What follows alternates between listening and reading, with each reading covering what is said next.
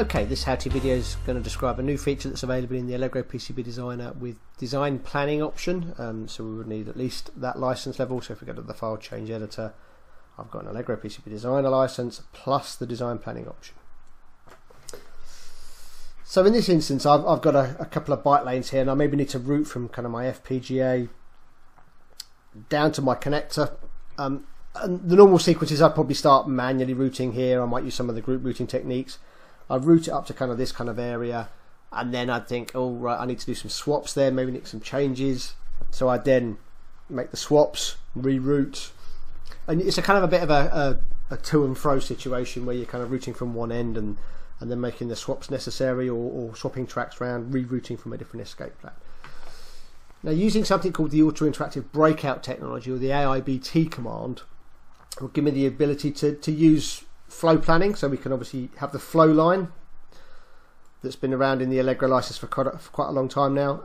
So obviously I've got a bundle here broken out of all those individual connections.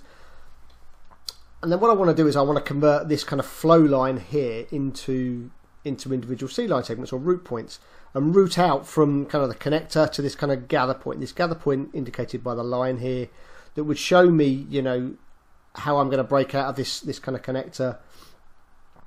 So what we'll do is, first of all, we'll enable the split view, so I can now see both ends of the flow line relatively easily and quickly. And then using the planning mode, or the flow planning mode, so IFP, we'll go into the IFP mode.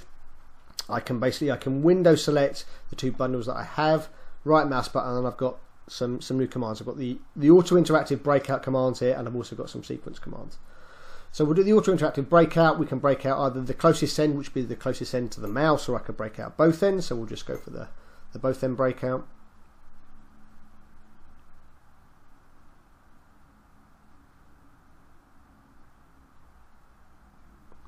So relatively quickly you can see it's broken out of the connector and it's broken out of the FPGA without any crossovers. So I could effectively successfully know that I could then convert this flow line here. I could use the route trunk and go and route that and make a point-to-point connection without any DRC errors. Now, the other thing that AIBT has also given me is something called the sequence. So, you know, being a PCB designer, everybody wants to maybe tweak things. So I might specifically want to bring this track down the outside of this one. So I could either manually just go into the add connect command and route this down to the gather point, or I can use some of the resequence commands. So if we hover over the bundle again, I've got some sequence commands, and I can edit the sequence. So I then look, and let's say that's the track that I want to swap. I get a highlight, and it highlights in both windows so I can see what's going to happen. If I was to swap these two over, yeah, this track could kind of route around the top. This one's just going to kind of route straight again. That's going to simplify what I need. I've got the same instance here. Maybe I want to swap these two. So let's just set those two to set that sequence. And again, same scenario. That's going to bring this track down the inside and probably tidy up the routing and give me a better escape strategy coming out of the connector end of the BGA. So we'll just accept that sequence, and then we'll just rerun the flow.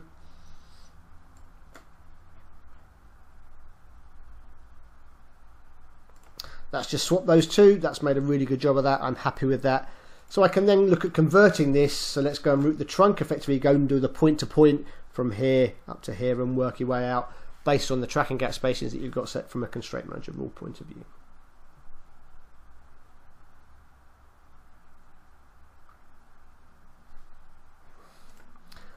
So that's finished that. Let's just turn the flow line off. We can kind of see we've got a routed trunk. All the tracks are there routed. These are C-line segments, so we can then go and if we needed to run something like AIDT to get the timing correct on this byte lane, and we're moving on.